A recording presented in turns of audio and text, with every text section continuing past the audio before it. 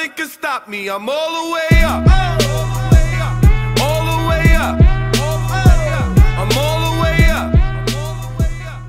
Alright guys, what is going on? Welcome back to another rugby related video. Today's video is just going to be some thoughts. I'm not going to really show you any skills. It's just going to be some thoughts on a particular part of the game that you guys need to get down. You need to get it down early, and that is being able to play with the ball in two hands. Now I am sort of talking to more so your backs, more so your fly half, second five, centre, but everyone on the field should be comfortable with the ball in two hands. And the reason is, it's not to make you play any better, because it's probably going to make you play worse, because everyone can run faster.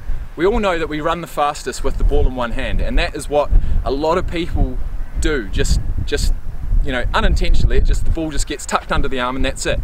What that can lead to happening is obviously the ball getting punched out by accident. You can lose the ball, you can just straight drop it. Having the ball in two hands gives you that security, it really does. If you're going to come into contact, you can then tuck it under the arm really nice and solidly, go into contact, drop, and continue to recycle the ball. As far as what the main thing I wanted to talk about is what the defence is thinking. When you've got the ball in two hands, the defence does not know what you're going to do. You could just be standing there, okay, and the defender would be hesitant to come up and tackle you, because he knows that you can either go left, you can go right, you can step, you can kick, you can do anything you want, and that is the advantage of having the ball in two hands. If you're running with the ball in two hands, man, the world is your oyster. They don't know what you're going to do. They really don't. So if you have a preemptive move, or you have an idea in your head that you're going to do, for example, a backline move,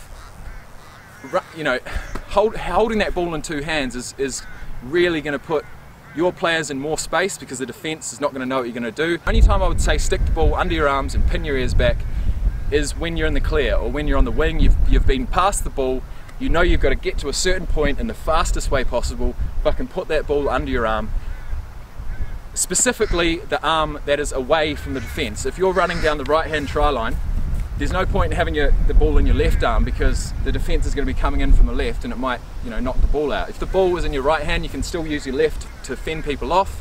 Once again, if you're running along the left hand try line, put it in your left arm, and you can still have your right arm free to do that. Practice running around, practice doing steps with the ball in two hands. Usually I'm running around with the ball in one hand doing steps, practicing goose steps. But if I have the ball in two hands, I can not only practice the steps, but also passing, I can practice dummying, I can practice all sorts of stuff. So,